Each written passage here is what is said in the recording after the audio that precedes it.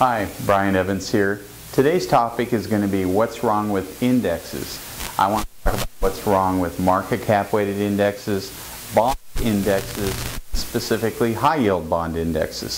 So the first thing, I did a chapter in a book called The Black Book on Personal Finance back after the first crash of the last decade, which was 2000 through 2002. The S&P 500 dropped about half its value, as you may recall. And in my analysis, I discovered that the crash was not due to bad stocks in the stock market. The crash was instead due to Vanguard and market cap weighted indexing. And what do I mean by that? Well, if we start with the S&P 500, there's 500 companies in it. During that 3-year period,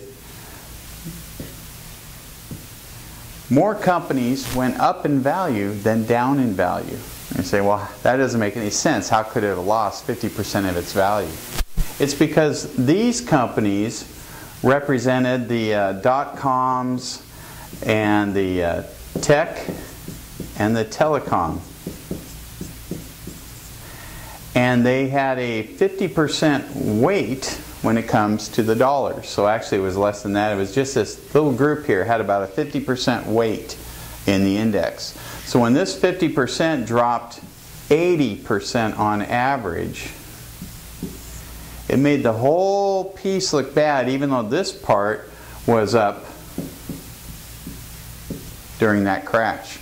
So why is that? Well, market cap weighted indexes by most of the biggest companies, they have one criteria.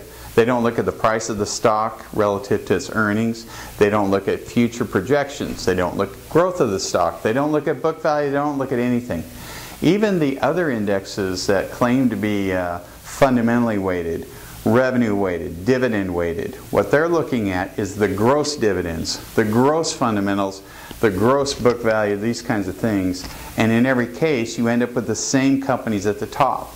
In fact, most of the allocation of the assets is really a funnel shape to where most of the dollars, again, are here.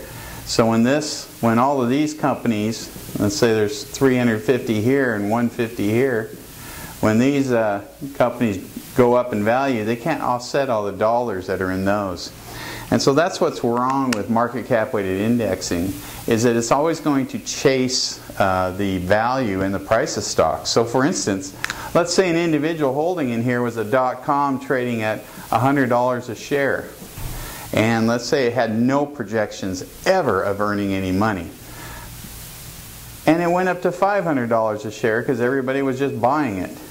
Well, the index would look at this and go, you know what? We need 5 times as much of this company. Period. That's what it does. So it would always buy the most of a company when it's at its highest price. And if it went back down to 100, it would say, gosh, we got to get rid of 80% of the holdings in this. So it would sell at the low point.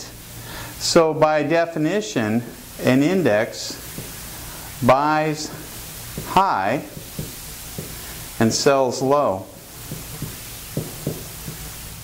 That's why we had a crash in 2000. Had you just put an equal amount into each company, you would have had a gain. Now, what's wrong with bond indexes? Bond indexes do a similar thing. However, they're not buying, with bonds, it's not a company by company thing.